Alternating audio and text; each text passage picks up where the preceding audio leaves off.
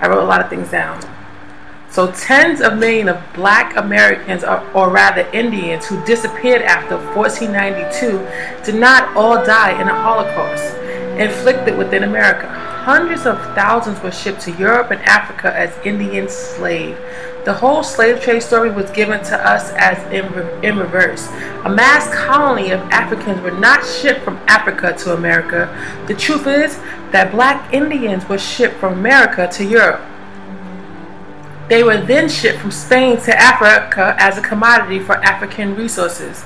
These black Indians, now mistaken as African Americans, were shipped back to America and classified as African slaves. This part of our history is what the school system fails to mention in history programs.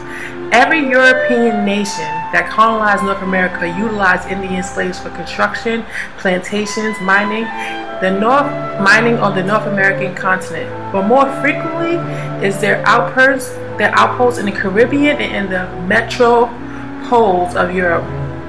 All historians note that nowhere is there more authentic documentation than in South Carolina, also known as the original English colony of Carolina, established in 1670. It estimates that between 1650 and 1730, at least 50,000 Indians, and likely more, due to transactions hidden to avoid paying government traffic and taxes, were exported by the English alone to the Caribbean outposts. And likely more, due to transactions hidden to avoid paying government traffic and taxes, were exported by the English alone to the Caribbean outposts. Between 1670 and 1770, far more Indians were exported than Africans were imported. In southern coastal regions, entire tribes were exterminated through slavery compared to disease or war. And a law passed in 1704, Indian slaves were conscripted to fight in wars for colonies long before the American Revolution. Indians found themselves caught in between colonial strategies for power and economic control. The fur trade in the Northeast, the English plantation system in the South, and the Spanish mission system in Florida collided with major disruptions to the Indian communities. Indians displaced from the fur trade in the North migrated south, where plantation owners armed them to hunt for slaves living in the Spanish mission communities.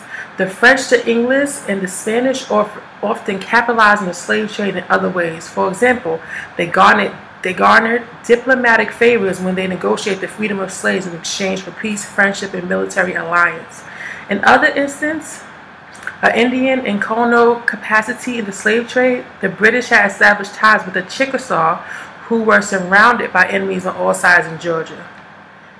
They conducted extensive slave raids in the lower Mississippi Valley, where the French had a foothold, which they sold to the English as a way to reduce Indian populations and keep the French from arming them first. Ironically, the English also saw it as a more effective way to civilize them compared to efforts of the French missionaries. The Indian slave trade covered an area from as far as west and south as New Mexico, the Spanish territories northward to the Great Lakes. Historians believe that all tribes in this vast swath of land were caught up in the slave trade in one or another, either as captives or as traders. Slavery was a part of a larger strategy to depopulate the land to make way for European settlers. As early as 1636, after the Pequot War, in which 300 Pequots, I'm sorry if I'm pronouncing that wrong, were massacred, those who remained were sold into slavery and sent to Bermuda. A major slave import included Boston, Salem, Mobile, and New Orleans. From those ports, Indians were shipped to Barbados by the English, I can't even say, Martinique and Guadeloupe by the French and the Allies, and Antilles, I can't say these words, Antilles by the Dutch. Indian slaves were also sent to Bahamas as the breaking ground, where they might have been transported back to New York or to Antigua. The historical records indicate a perception that Indians did not make good slaves. When they were shipped far from their home territories, they too easily escaped and were given refuge by other Indians if not in their own communities. They died in high numbers of transatlantic journeys and succumbed easily to European disease. By 1676, Barbados had banned Indian slavery, citing too bloody and dangerous and an inclination to remain here.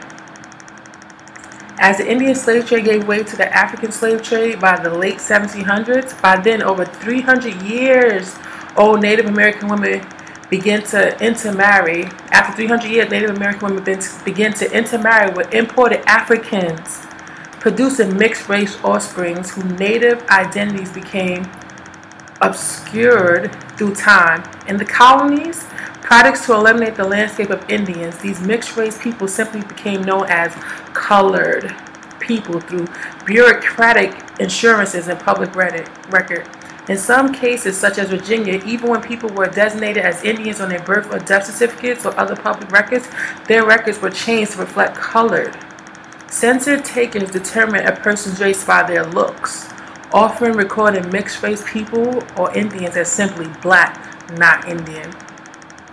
The result is that today there's a population of people of Native American heritage and identity, particularly in the Northeast, who are not recognized by society as large, sharing similar circumstances with freedmen of the Cherokee and other 5 civilized tribes, as documented on the Dawes Roll card by the United States Dawes Roll Administration.